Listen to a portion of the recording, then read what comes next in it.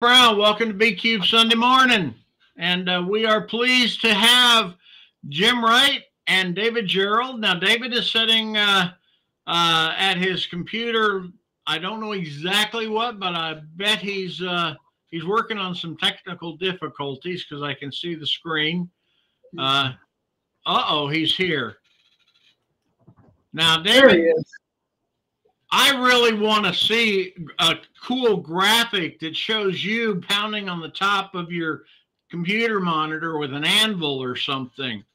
Okay, that's a good out of service mode. Now, for those of you who just love to watch the show, watch us go through our pregame ritual. David, can you hear me? Okay. Say something so I can tell if I can hear you. Okay, looks like, Jim, you have got control of the microphone. I have. Well, what the hell does that mean? That means that David's microphone isn't working, and it's either people can listen to you talk or me talk. I see. I gotcha. I was going to say control the microphone. Dude, you're the editor, man. You're the guy running this podcast. I got control of nothing. Then you're right. I do love running this podcast because I got to tell everybody it is Happy Easter out there. And I would encourage everybody who needs to enjoy Easter to go, if you're going to ever celebrate Zombie Jesus, go back and look at You can hear me now, right? There he is. Hey, there he is. All right. Oh, he saved you, Jim. Oh, that's all right. That's one thing a lot of folks who know me have learned, that never encouraged me to talk, because I was about to send you off to reference you to Matthew 5:7 and go read the Sermon on the Mount. Oh, please don't. And say, now there are some good things in that book that are worth reading, even if the salesman doesn't know what's in it. Hey, listen. Okay, the salesman. Hey, we're really, Bob. Really, I mean, we're going to start out this morning talking about the Trump Bible, and this is a guy that was selling big, gaudy gold shoes last week. But it's like I said. I think I said this online for those of you who follow me. I mean, you look at this guy, right? This guy's been running a scam for, I don't know, as long as we've known him, decades now. It was Trump Steaks and Trump Water and Trump Airlines and Trump Sports Team and Trump this and Trump Vodka and Trump that. Last month, he was selling big, gaudy, gold-plated shoes with his face on it. This week is Friday. And that's what happens. Sooner or later, every failed conman hits on religion. And that's where the money's at, man. Sooner or later they figure out that's how you make a profit, man. You start selling Bibles, you start selling Jesus. That's Well, there is one thing. His Bibles, and I don't know how good they are. I'm certainly not going to invest, but they do include copies of the Constitution. So maybe some of his followers will actually get a chance to read the Constitution and get some understanding, because it's clear that they don't. One of the people who impressed me with his stupidity said the freedom of the speech and freedom of the press is only for Christians. It's like, no, but thanks for playing, and pick up one of our board games on the way out. My favorite is it's got the Declaration of Independence in it apparently too, and this might be the first time any of those people have actually read anything beyond the preamble, that first paragraph, in the course of human events. But you actually get to the 30-something complaints that they had. That's pretty eye-opening. If you go down those one by one and you look at who's doing what nowadays, you could substitute the word Republican in for King George and not really have to change any other of the rest of the wording.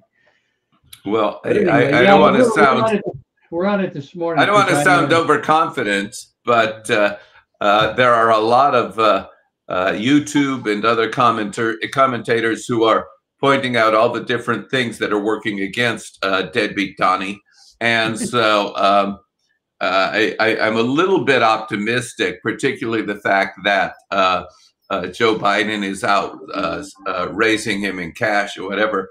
But what I had been enjoying was the fact that most of the mega donors on the Republican side had decided to sit this one out. Now it looks like some of them are coming back to support deadbeat Donnie, even though the evidence is there that the economy always does better under a Democratic president. But you would think that some of those billionaires who are so interested in corporate profits would understand that. But apparently they'd rather have tax cuts than a healthy economy. Yeah. Well, but again, you're looking at, I mean, and you're absolutely correct, as usual, which is really annoying. But the thing is that it's a cult. I mean, these people can look directly at this. I mean, I don't know how many times we've gone over this now. Inflation is a perfect example, right? The cost of goods have gone up, but inflation is down. Unemployment is down. The economy is booming. All the same things that Republicans used as a measure of a booming economy 4 years ago are almost an order of magnitude better today than they were when Trump was in office. But somehow those things are indicators of a bad economy now. Well, yeah, Trump is talking about how our economy is in the toilet and the this and the that. It's like, and the numbers don't, as the guy is totally disassociated because he's interested in creating the illusion of we're in a national disaster and he's going to fix it. But, you know, the evidence of 2016 and his 4 years in office, he didn't fix anything. His history of broken promises, no wall, no health care plan, no infrastructure. No, he promised he was going to reduce the national debt. Instead, he raised it $16 trillion. It's like, which is an unthinkable number. I mean, I can't even think of a million over here, let alone a billion or a trillion. So, I mean, he's got a history of broken promises. Why anybody would vote for? They're not voting for his policy. They're voting for who he promises to hurt. That's what some of his followers have said. Well, he hurt the wrong people, so I'm not going to vote for him this time. But there's still the great majority of them still want to hurt those people who are hurting them. And that's really not where you go with. I mean, that's just not a sane position. Well, and you're, again, absolutely correct. I mean, I live amongst these people. I live in the Panhandle of Florida, which is Trump Central. In fact, David was just here. He just spent a week in my guest room, and it wasn't that. It only seemed like a week. It only seemed like a week, yeah. But, we had a great time, and we did a great time. But this is Trump land. These are people who repeatedly reelect Matt Gaetz, who's done absolutely nothing for them. In fact, the safest place to be, if you're a 17-year-old girl, the safest place to be is in Matt Gaetz' district because he's never here. And the thing about it, though, is the fact that these people keep voting for him. And they've got signs in their yard to say, "Keep Matt working for you." Matt, I ask these people, what has he done for you? I mean, give me a list. He hasn't even renamed a post office. The last thing that this guy did was claim that he wanted to rename the Navarre Beach Bridge after Donald Trump. They're going to tear that bitch down here in a couple of years and build a new one. So, and he didn't actually do anything. I mean, there wasn't actually any legislation. The guy hasn't done shit. He hasn't done anything. What's he done for you? And the answer is he makes you mad. And that has become the operating philosophy of these people. We don't give a shit how bad Trump is, who he hurts. We don't care how high the deficit is. We don't care how many people die from a preventable disease.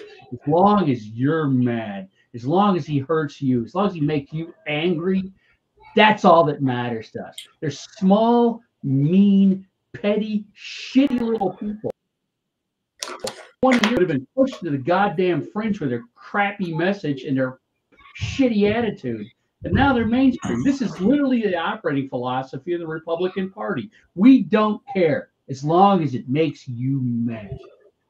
And that's what's happened. And this is the religion that I'm surrounded. These pious assholes are all down at the church this morning. And the message isn't one of peace and love and forgiveness and resurrection and eternal life and all that kind of stuff. If you believe in that, great, good for you. It's getting even. It's getting revenge. It's balancing the goddamn books. They impeached Trump. We got to impeach Biden. Goddamn. That's how it is. That's what equality means to them. Well, that's why they. We're coming after your guy. That's why they impeached Bill Clinton. They wanted to get even for the impeachment of Richard Nixon. There's eye for an eye. They read this goddamn passage wrong. You know, the Bible is telling you eye for an eye, tooth for a tooth. Those are bad things. If you live up that way, you got eventually everybody in the kingdom is missing a goddamn eye in their teeth. Grandpa's on the phone. And instead of taking that as the lesson, the way that it was meant, Sorry about that exit. I had a grandchild come into my room. I'm hoping mine arrives here any minute now.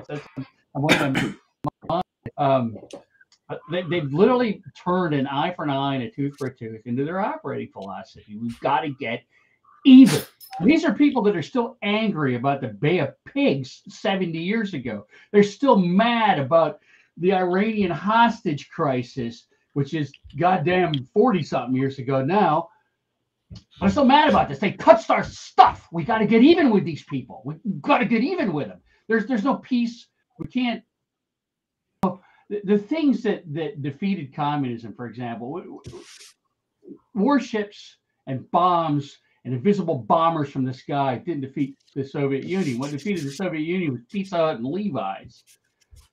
And you look at communism in places, and communism, for God's sake, communism in places like Cuba, and they're mad about that. But goddamn, we got to get even with those guys. And yet, the obvious answer to how you defeat that is not by isolating them and validating everything that their communist leaders have been telling them about how horrible we are. The way you defeat them is the same way we defeated the Soviet Union. Capitalism. You trade with these people. You know the worst thing that ever happened to Chinese communism? Hong Kong. When the British gave Hong Kong back to the Chinese, because I was there when that happened. When the Chinese people saw what it was like, everybody from the current generation, they don't want to be wandering around in a goddamn turnip field wearing pajamas all day. Communists, if you got to be kidding me, what they want are BMWs and Rolexes, like everybody else. Okay. I was in Hong Kong in 2007, and I was chatting with a filmmaker there, and I asked her what happened with communism, and she says, "Oh, we don't do that anymore. It doesn't work."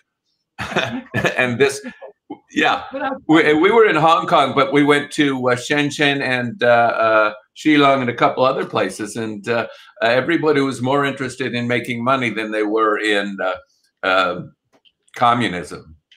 You don't defeat communism by dropping bombs on it. You defeat communism by living up to the principles that you claim are superior to everybody. There's this idea of Western. Like I said, there isn't a person under 30 in China that gives a shit about communism. They want what we got. They want 900 channels of streaming TV, and they want fast food, and they want Rolexes and BMWs, and they want McDonald's, man. That's what they want. And now I got to tell you, the Chinese economy is staggering, and the reason why is because the Chinese government is still trying to manage things with a very heavy authoritarian hand.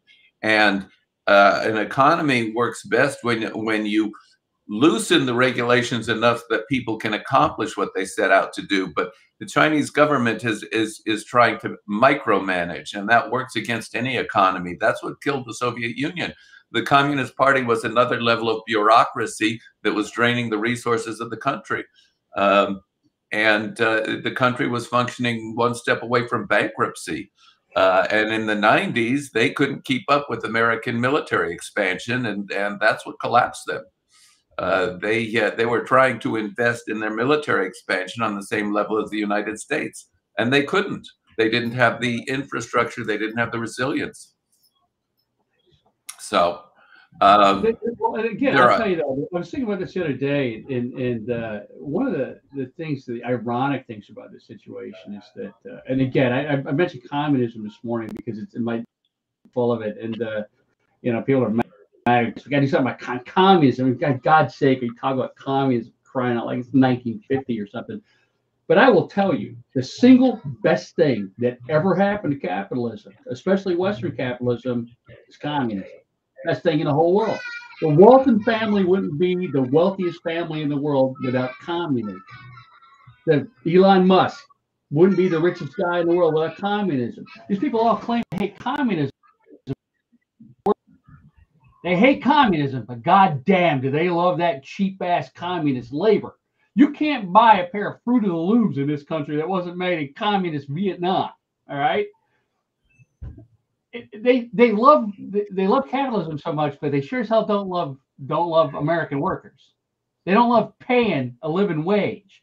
They don't love the idea of CEOs and workers being on the lane. They really love the idea of CEOs making 400 to 500 times what a worker on the line makes, especially if that worker happens to be some peasant in Xinjiang, China, cranking out widgets. Because they most of the other countries, the CEOs are making only 50 times what the workers on the lowest paid workers are getting. Here in the United States, the CEOs are making almost 500 times what the lowest paid workers are making.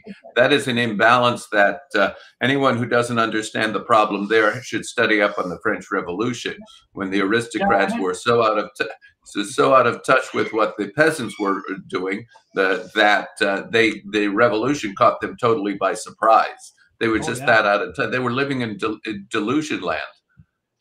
Yeah, we were just, in fact, I was just talking to somebody about this yesterday. As a matter of fact, I mean, what happens, and this is how everything goes sideways for everybody all the time. When you wind up in this situation where the people who actually do the labor are the ones that get shit on all the time, and the folks that own everything are living in, you know, they're living in the Winter Palace on top of the goddamn mountain. Like the czars were. What happens is eventually you get the French Revolution, you get the communist revolution in Russia, and what happens is people rise up, they burn the goddamn government to the ground.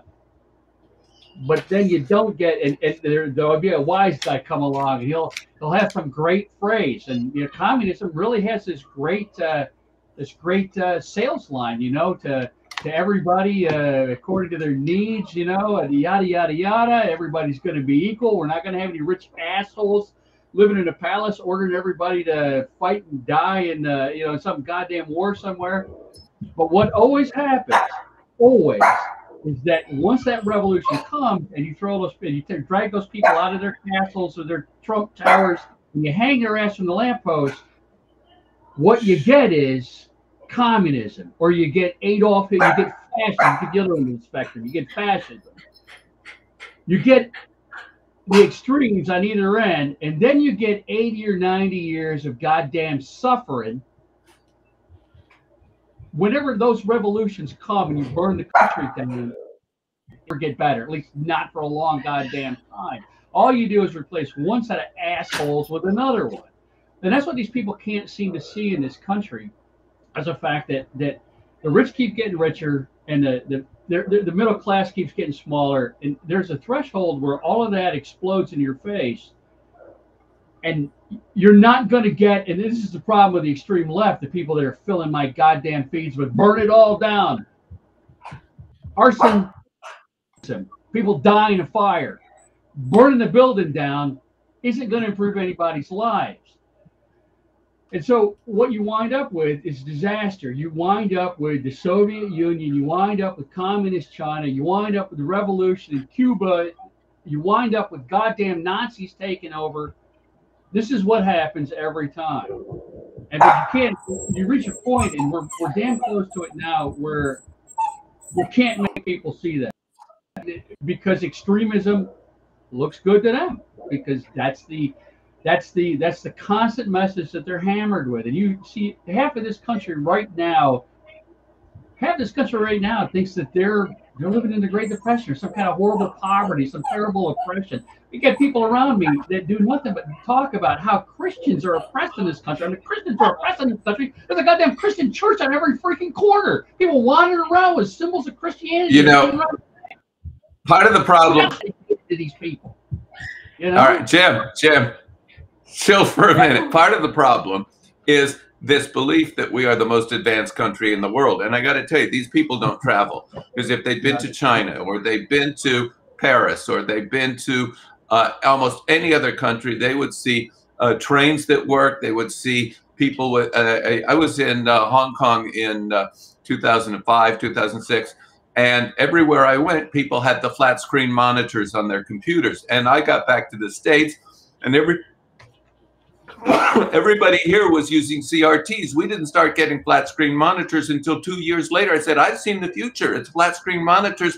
And when I was in Hong Kong, I had a phone that could make video calls. This was 2005.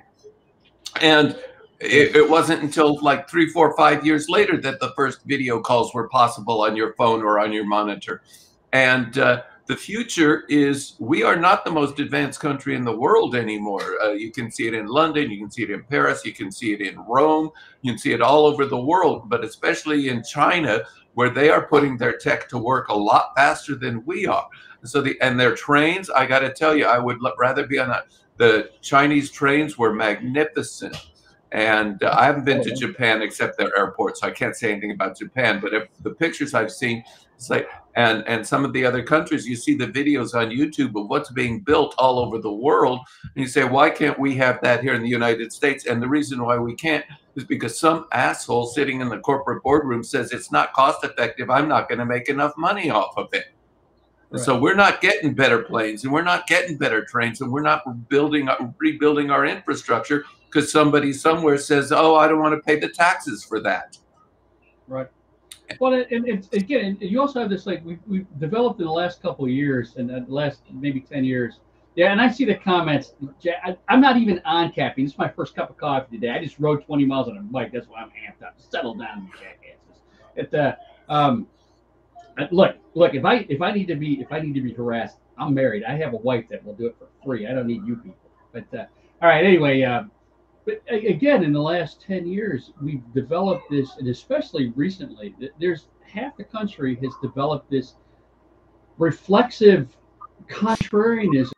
It doesn't matter what the anti-vax movement is a perfect example. You literally went from people who are suspicious of the COVID vaccine for no goddamn reason that makes any sense to now rejecting. We have outbreaks of measles in this country. Measles, like it's 1954 or some goddamn thing. There are children dying of whooping cough in this country. What the hell is we actually have active cases of polio? And you literally have people that are on the internet, and I'm looking at it. I decided I would open with violence this morning, and so I wished Twitter a happy transgender day of visibility, and so I'm watching that happen on my Twitter feed over here on the screen to your left, and you massively outraged by everything. They're outraged by vaccines. They're outraged by the idea of public transportation. I was watching a video yesterday of a bicycle intersection in the Netherlands, and for Dutch road engineers, a sign, traffic signal to something of failure. They deliberately build their intersections so that it requires everybody to slow down, look at each other. And in most of the country, if you've ever driven in Holland, it's awesome. Or if you've ever ridden a bike, it's a very bike-oriented culture. It's a great place for someone like me who rides a bike 20 miles every day. And all I could think of was the absolute carnage if you tried that in America, because we're still at this intersection and there's bicycles zooming through each other and sailing through the intersection without incident, right side, and all I could see was 4 giant monster trucks slamming into each other with people shooting their guns out the window, because there's no way in hell you would do that in America. Because we can't think of that. I mean, culturally, we've become in the last 20 years, culturally, and I would say it probably began before this, but it really began to gain steam with Reagan, of this selfish bullshit of me first. And nowadays, God, man, all you got to do is look at a 4-way stop, and people are outraged, absolutely furious at each other. When you go to those goddamn intersections where there's two lanes and there's a red light, and then the lanes merge after that. Holy shit, man! You talk about rage. Just, I got to be there first. I got to be the guy in front, and you just have people fighting it out. And that's America. And then you look at somewhere like the Netherlands, where people are like, "Come on in," and they're like zipper merging in, and everybody's happy. And there's like children waving, and it's like, part of this goes back, as you pointed out, it goes back to Ronald Reagan, who campaigned on the government is the problem. And that has been the Republican mantra for so long, that they want to replace the government with, I don't know what they want to replace it with, because they haven't revealed their plan, except the Heritage Foundation has a 2025 project, and it's worth looking up, because what they really want to do is get rid of the Constitution. They've said so. They are at CPAC, one of the speakers said, "Welcome to the end of democracy," because they believe democracy doesn't work. Now, this goes all the way back to the 60s, when I knew a woman who was in the John Birch Society, and she was quoting from the Blue Book and the Black Book, "Democracy is mobocracy. We need a strong man." And she didn't say dictator, but it was like Mein Kampf had been translated into English. And that's what they want. They want dictatorial rule where they can get rid of anybody who opposes them. And it is right there in their 2025 project. They're going to deport or put into camps anybody who they disagree with. Where have we heard that before? Of course, I think that there are enough liberals who own guns that that's not going to go very far. And in fact, there are enough blue states that's not going to go very far. But they're doing their best in Texas and Florida, as you know, to erase all opposition with vote rigging and purging the rolls and all that crap. So anyway, somebody has Bob Brown put up a thing about right there. I'm like, who the hell is folks? Oh, Bob. Yeah, that's right. Yeah, but the thing is they have bred a context of selfishness, road rage, fear, hatred, desperation, because it is easier to control a population if you make them angry. You cannot control a population as well by inspiring them, because you can talk about the space program. People say, "Well, what about trains?" Believe me, they said, "What about trains? What about hunger? What about this?" Yeah, we can do both, but they don't get inspired. It's hard to inspire people. It's a lot easier to make them mad. It only takes one person to start a fight, but it takes 2 people to make love. Well, okay. Yeah, what you're talking about here. I can't argue with that, but I think your analogy might be a little flawed. Anyway. Those of you who don't know, David spent a week with me here last month, and here at the house. My wife loves him, and we often have a very good time when he's down here for Pensacon, and so it was fun. I got to see some great places, a great airplane museum. Great. It was a necessary break after 3 or 4 weeks of just driving around and doing a lot of hard work. It was great. It was a great time. Yeah. A good time. David's talking about we went to the National Museum of Naval Aviation over at the Pensacola Air Station, and, but I have to be careful not to fall into inside jokes, because we hang out so much that yeah. And for those of you who don't know, we'll be at both of us will be in Montana here next month, or is it next month after next? Yeah, I think it's May. I have not checked my to-do list or my schedule for 3 days, and instead I've been writing. I will probably check it tomorrow morning and say, "Oh my God, look at all the stuff the deadlines I missed." Yeah, I did. That's what I've been doing. If you guys haven't seen me, I've been a little thin online lately. I've been writing this week. I've got a bunch of short stories, and our grandson us a couple times this week, and he's an absolute joy. And so when I get to hang out with my 16-month-old grandson and instead of you Oh, people, he's a treasure. He is just adorable. he's a cute kid. So anyway, so we were up doing that kind of thing. But if you've seen it, if I've been a little thin lately, it's mostly because I've been working. I woke up with some ideas the other day and try to crack out some stories before we get to Miss Con, and we're making progress here. But I will say to you, folks, it's my boss was coming. This hey, is it. come here. This is where we're at. Okay, you got to come and get him. Here, wait a minute. Wave hello. Wave hello. Wave hello. There you go. God, is that kid gorgeous or what? How are you? We got oh my God. We're coming down to it here. This is the one where you're going to need to show up. You're going to need to do your duty as a citizen. There isn't any way around it. You don't have the privilege or the luxury of not showing up anymore. And I would say that for the last couple of elections, you didn't have that privilege, but people thought they did. And now we're down to it, man. You're literally every single indicator that's coming from the opposition is violence, is fascist Germany, is the worst aspects of every dictatorial example from history. You're seeing it. I mean, my God, yesterday Trump is tweeting images of Biden shot in the head and tied up and thrown in the back of a pickup truck. That's what these people are thinking. I mean, you're literally looking at the Republican Party meeting in Texas, talking of women, giving women the death penalty for having an abortion or IVF.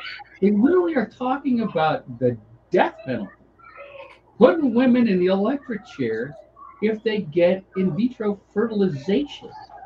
Now, in fairness, you were warned. I mean, with fanatics, especially religious fanatics, but fanatics of any kind, whether they be ideological, political, religious, or whatever, there's never an end. It's never, we're going to outlaw abortion and then that's it. Then we're all going to get along together. There's never going to be that because it's not about that. It's about raw, naked power and putting their boot on your goddamn throat.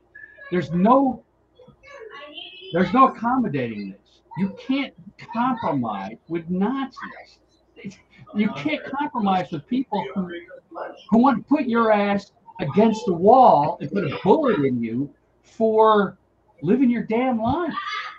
And so the founders of this country, whatever their flaws, and there were plenty, don't get me wrong, but I don't idealize these people either.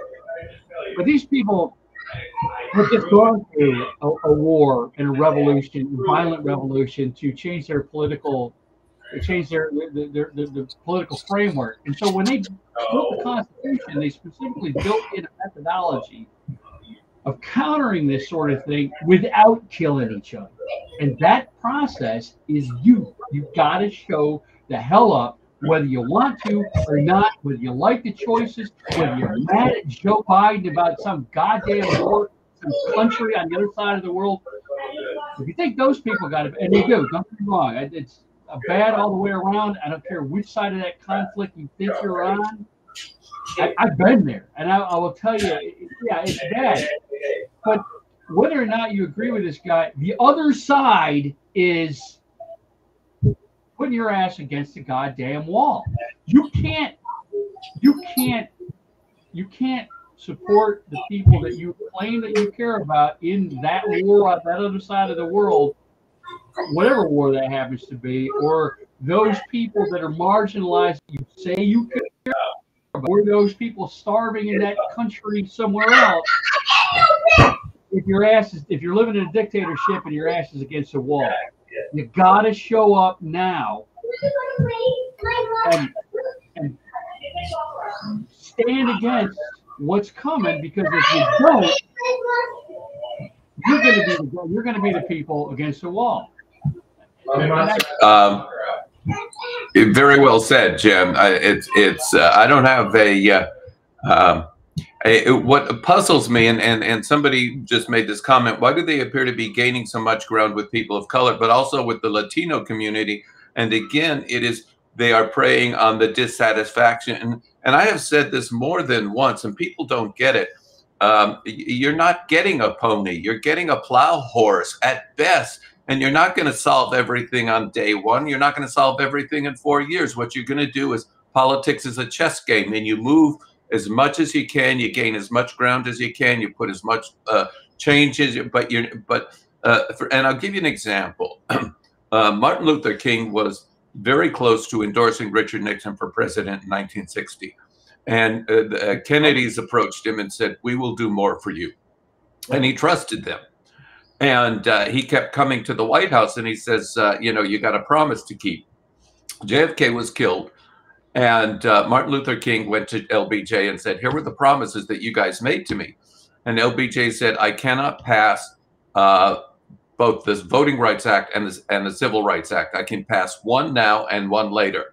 And you're going to have to accept that, because if I try to pass them both now, I'm not going to get them through Congress. So first they passed the Civil Rights Act, and then the following year, they passed the Voting Rights Act. And so Martin Luther King got both of the things that he wanted, but he couldn't get it all at once because it wasn't politically possible with the way Congress was set up. And there's a lot of things we would love to have in the government do. The government is supposed to be a tool that does things for us that we can't do as individuals, but we're not going to be able to get it all because we've got 437 people who love to argue with each other. So what we can do is negotiate. Now, the Democrats are very, very good at negotiating with each other because there's no Democratic Party. There's a lot of coalitions under the Democratic Party, and they all negotiate with each other to come to terms on what they can pass.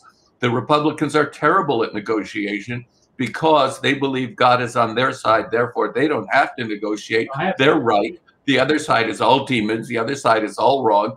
And the Republican, this is what we're seeing in Congress now, is Empty Green wants to get rid of Speaker of the House Mike Johnson, which is fine with me, because he made a deal. He negotiated with the enemy.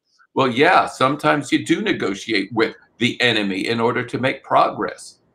And this is what I think the voters have to realize, is that you're not getting a pony. We already got enough horse poop to clean up. The best you're going to get is a plow horse, and we're going to get the crops in for the winter. That's what we have to do. But most of all, we have to keep the jackass out of the White House. Yeah, that's the thing. Like I said, all the stuff that people care about. I mean, and I get it. I mean, you've been here. You know what it's like. I get 10,000 messages a week from people that tell me what they're worried about. They're worried about this. They're worried about that. They're worried about rights, this marginalized group, peace here, starvation there. All of those things that you claim that you care about. And I'm not saying you don't, but you claim you care about this, and then you tell me you're not going to show up because you didn't get whatever, or because you don't like the choices. Well, man, and you've heard, and those who followed me for a long time know, and you've heard me say this again, adulthood is about making choices, whether you like it or not. I can't tell you how many times as an officer in the military, especially in conflict, you have to make a decision whether you like the options or you don't. And you have to. There's any way around it. You don't just say, well, I'm not going to do it. You have to do it. It's your duty. And the same thing is true of citizenship. It is your duty. You have to make a damn decision. You have to show up. You have to do it anyway. I will also say to you that we wouldn't be in this situation if people had showed up. And I know I'm going to get angry email. We show up. Yeah, you do. But statistically, half the country doesn't. And you show up for the one election where your vote is decided by, where the contest is decided by the Electoral College, but you don't show up for the little state elections. And those are the ones that elect the people who send the electors to the Electoral Congress and or the Electoral College. And so what happens is that we wind up shooting ourselves in the goddamn foot here. And you know, people look at things that they say, well, I don't have any kids in school, so I don't need to show up for the school board elections. Well, you do, because those are the people who decide what we're teaching in local schools, whether you got kids there or not. And where I live down here, man, I'll tell you, this is, you know, what were you going to say? Go ahead. Let me tell you, if you really want to know what we're dealing with, you got to go back to the 50s when the father of the Koch brothers gave the Robert Welch enough money to start the John Birch Society. And most people are unfamiliar with the Blue Book and the Black Book, but I read them. And basically, Robert Welch said, we're going to take over the school boards and determine what we teach children. We're going to take over the judges. We're going to start on the local level, and we're going to take over the town councils. We're going to take over, essentially, they were going to take over the Republican Party from the ground game up.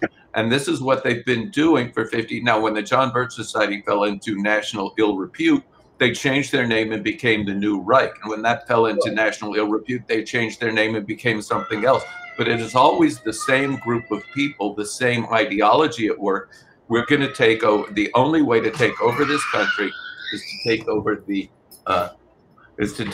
the mechanics at the bottom and work our way up, so that we have the ground game in place to get that when we get own the president, we will have the mechanics there to put in this third, well, the fourth Reich. Really, that's what we got after World War II. We got a lot of German businessmen who came over here and decided, well, really the problem was Hitler. But we really need a Reich, and so we just need someone who will not put us into a war, because they were very, very happy in Germany because he built the Autobahn, he did this, he did that, he got rid of the unions. He says, if we could have avoided World War II, we would have had the Germany we want. Well, they're trying to do that here in America. It's taken them 50, 60 years, but that's their game plan.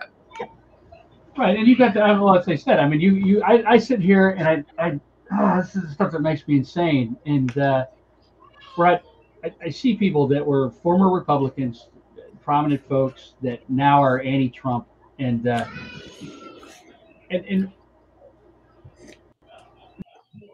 these cabinet, of which who have rejected Trump, said, for God's sake, we know this guy, don't elect him. You know, it's super important. And that's great. Those are important messages. Don't get me wrong. But it's the folks on the left that say, these are our friends now. They're not your friends. They're not your friends. They stand against every single thing you believe in. The only commonality that you have is they don't like Trump either. Okay? They want everything that you stand against, but they know how bad Trump made, and they know what a disaster Trump will lead them to. Just like, you know, again, just like what you were talking about. People, yeah, Germany would have been great if it wasn't for that goddamn Hitler guy. You know, Nazism would have worked out fine. And these are the same people that I constantly run into from the left and tell me how great communism would be if it wasn't for the damn communists. These are the people that make you know. Insane. Don't be wrong. Okay, be wrong. Sure, it's great when folks like John Kelly speak out against Trump. That's terrific. But make no mistake, this guy is a shithead from the get-go, and stands against everything you believe in. And so, while it's important that he does speak out against his former boss, and that's great, these people are not your friends. They're not your allies. They happen to be going the same one temporarily, but they're not going to vote for Joe Biden. I can tell you that. And they're going to do everything they can to continue to tear down everything that you believe in and oppress the people that you claim you care about. That's their entire game plan. You know, and they just want a Reagan. They want somebody to put a charmy, aw shucks, good old boy face on it instead of some asshole like Trump. You know, it's the same thing. Exactly the same thing.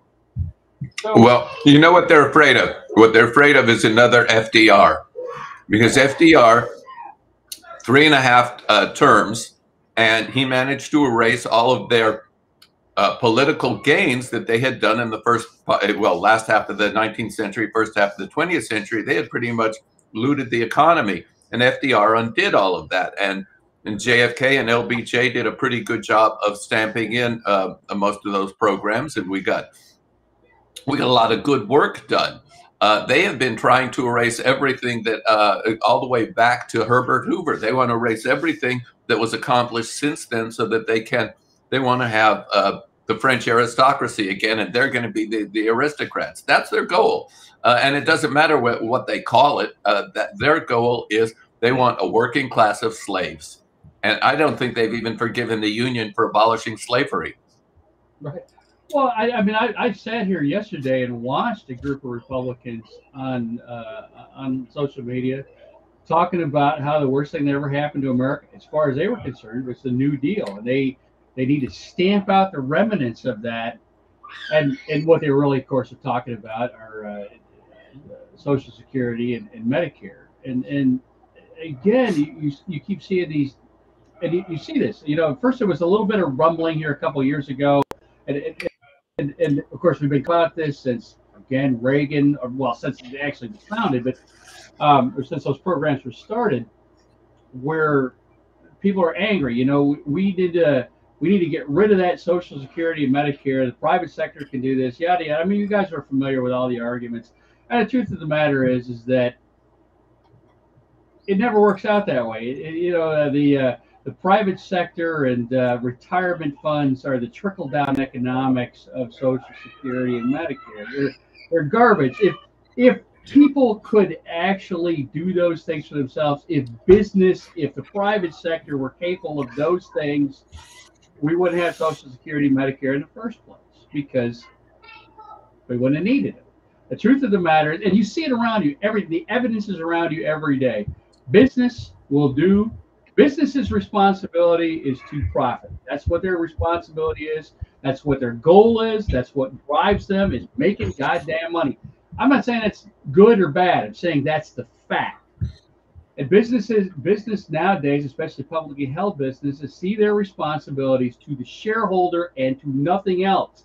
And that goes back to Milton Friedman, the economist in the 90s, who said that the purpose of business is to make a profit. And he was wrong. The purpose of business is to provide a service to the consumer, to the customer. And every businessman who forgets that he's in business to provide a service is guilty of incorrect and inaccurate thinking. But that's why we have corporations that are so interested in the bottom line that we have planes crashing. Well, that's exactly. And Boeing is the perfect example. But you're exactly correct. But again, you see this in our lifetime, the rise of the serial CEO.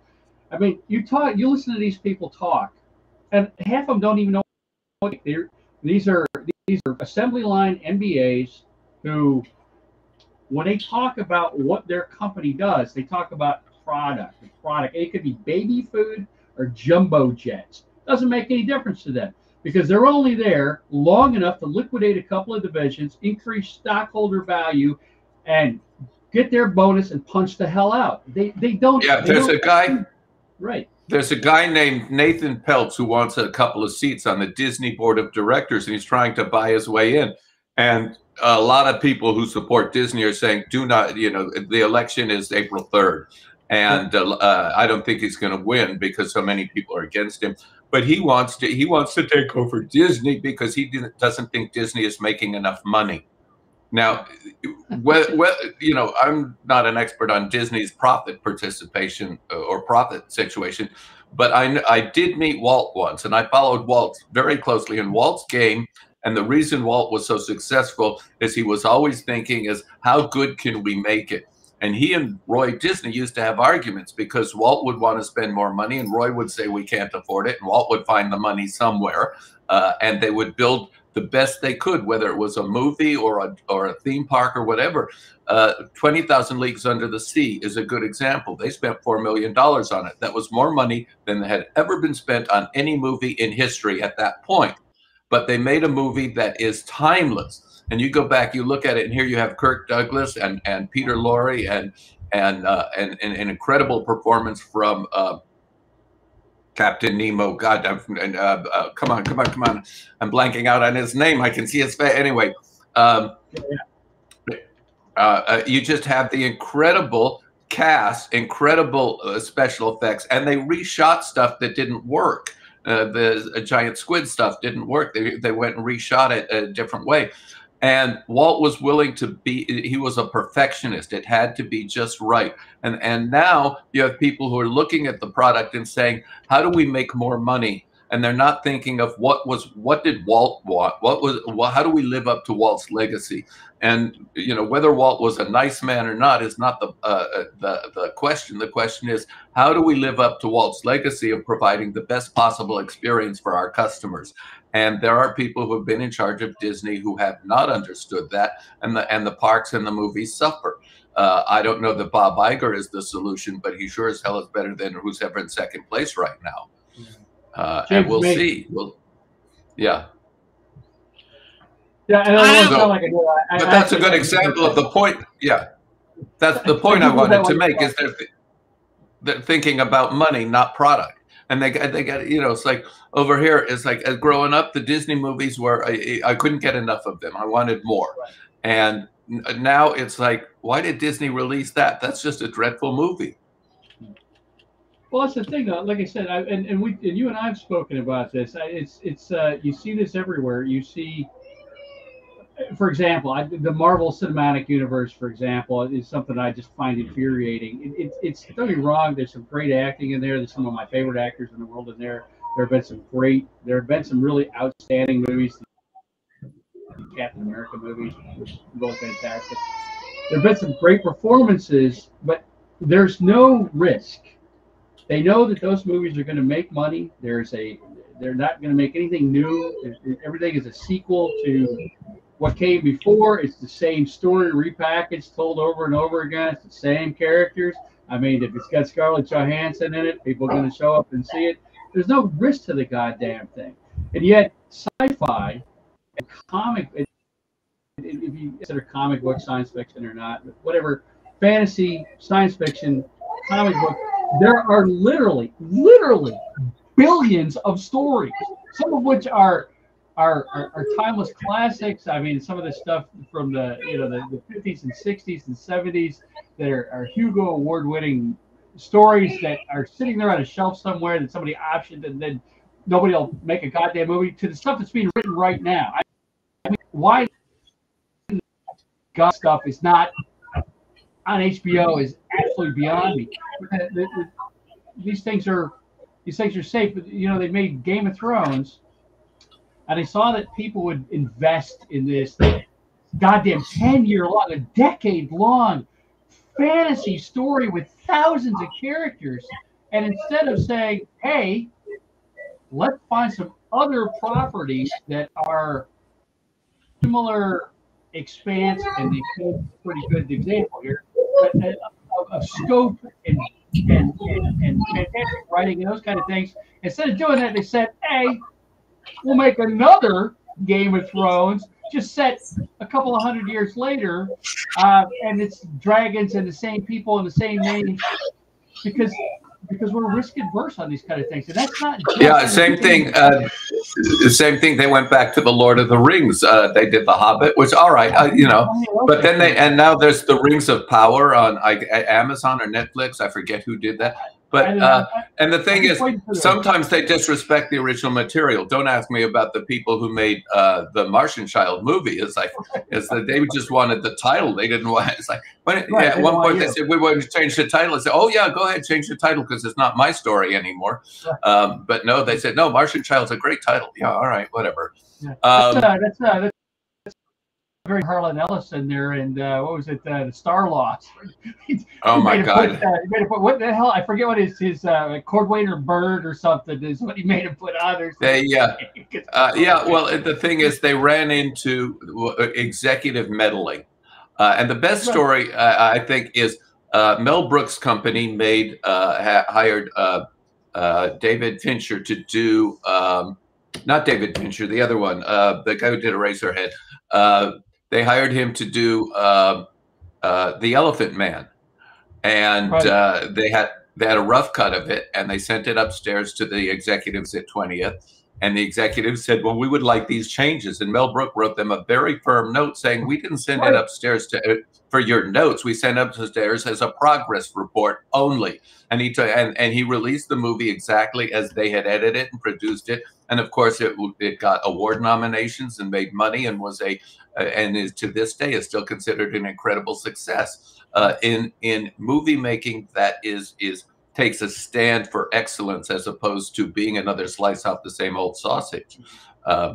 During the 30s and 40s, when the studios owned their own theater chains, they knew they had X number of films to put into the theaters every week. So they had their A pictures and their B pictures, and they put in a double bill, a cartoon, a newsreel, or whatever, and they owned their distribution chain. In the 50s, the Supreme Court said that was a monopoly and that they divest themselves of their theater chains, and the theater chains became independent. But also what happened was that was the end of the B picture. It was the end of the double feature, and it was the end of the B picture. But the B pictures, Warner's was doing the crime dramas and the noir films, and MGM was doing the musicals, and Universal was doing the monster movies, because they had that whole assembly line where they had that particular franchise. And that worked well enough because you knew what you were going to see in the movie theater. But nowadays, for the studios to think of, oh, well, we made a $500 million on this last one, let's make a sequel, maybe we'll make 400 million on it, and that'll be okay. And what they didn't realize is with the Marvel Cinematic Universe, when they did Endgame, a lot of people like me said, okay, I'm done. I don't have to see anymore. They finished up this long story arc. And so a lot of their later movies is like, I don't have to go see it. I don't even know if I want to see it. The only ones that I've continued to follow are Spider-Man, because I like Spider-Man. But other than that, I have no great urge to stay with the Marvel Cinematic Universe. They reached a stopping point, and I was done. And I think that happened to them through their whole. There's a point at which you say, okay, we have to find something new. We cannot keep milking this cow. It's exhausted. Right. Well, that's just me. What do I know about filmmaking? Right. And you and I are cut out of the same fabric, and we agree on a lot, except for that last comment, because I'm so goddamn sick of Spider-Man reboots, I could scream. But anyway, the reason I brought it up though originally was the fact that it is a metaphor or a canary in the coal mine for larger things. I mean, this is America. You were the most advanced anymore, and that's very true. And that's because Hollywood is a metaphor or a bellwether for American business as a whole. We become risk adverse. We do the things that a good example is those of you that follow me on Threads, for example, which is just it's Facebook one-liners, and it's supposed to be the alternative. It's not. Especially recently, because they've altered how their algorithm works so that it just keeps showing you more of the same shit. And if it doesn't work as crappy as Twitter has become. I mean, Musk has totally destroyed that platform. But where Twitter before Musk was useful, and don't get me wrong, that it was a crap platform to begin with because the previous asshole didn't know what the hell he was doing either.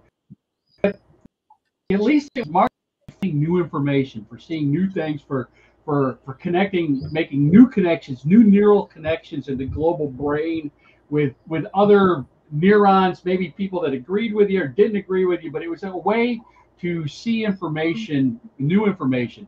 Threads is exactly the opposite of that. Threads is where you just keep seeing more of the same shit over and over again.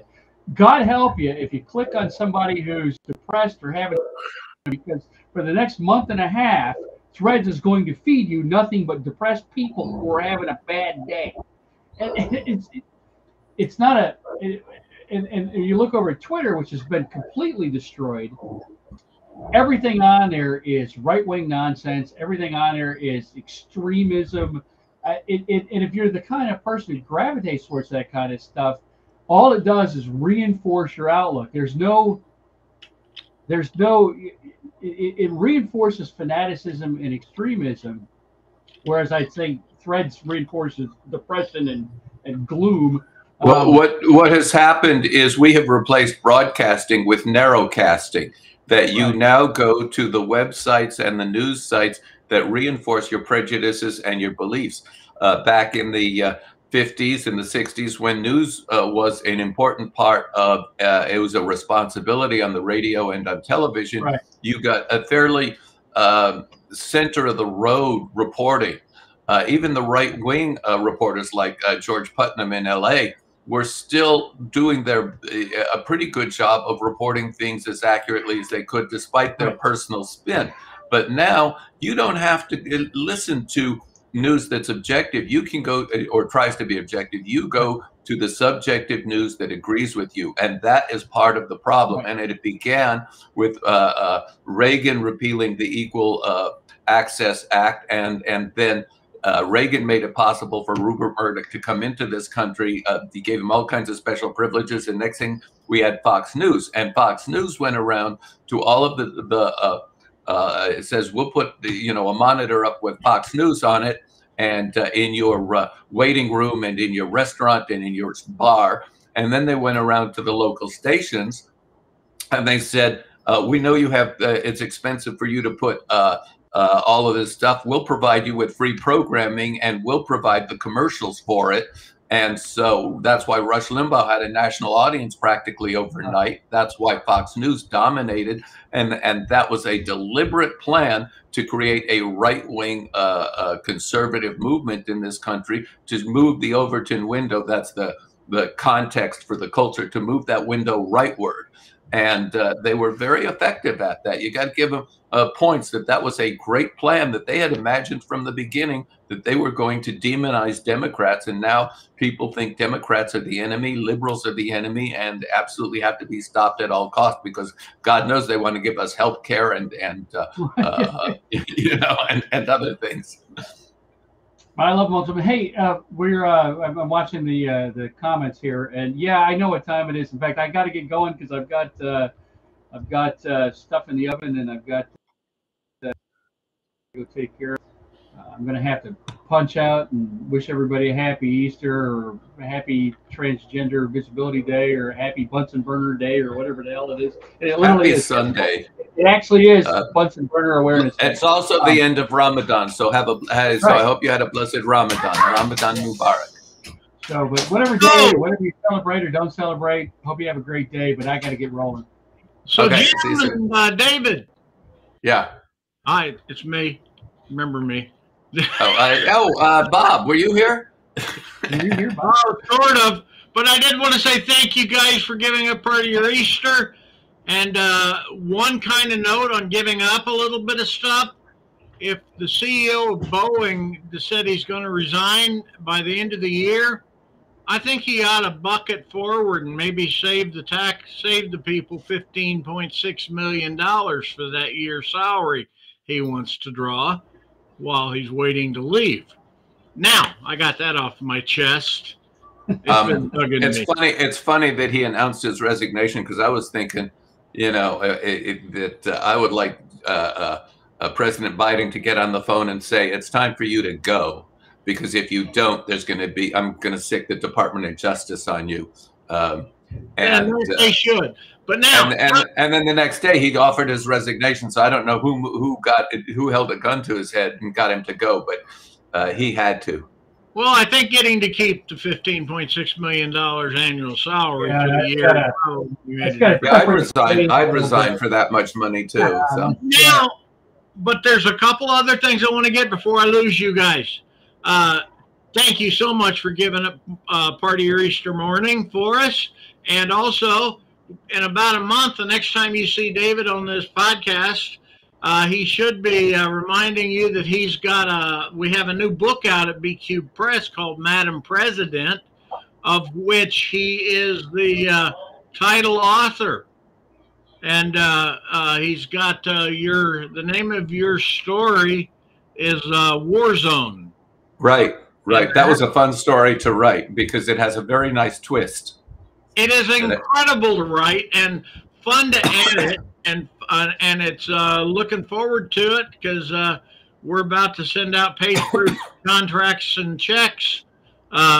So that's always a fun thing to do as a publisher. But thank you both, and I'm just glad you're here. And well, thank you. It's always fun to do these last Sundays.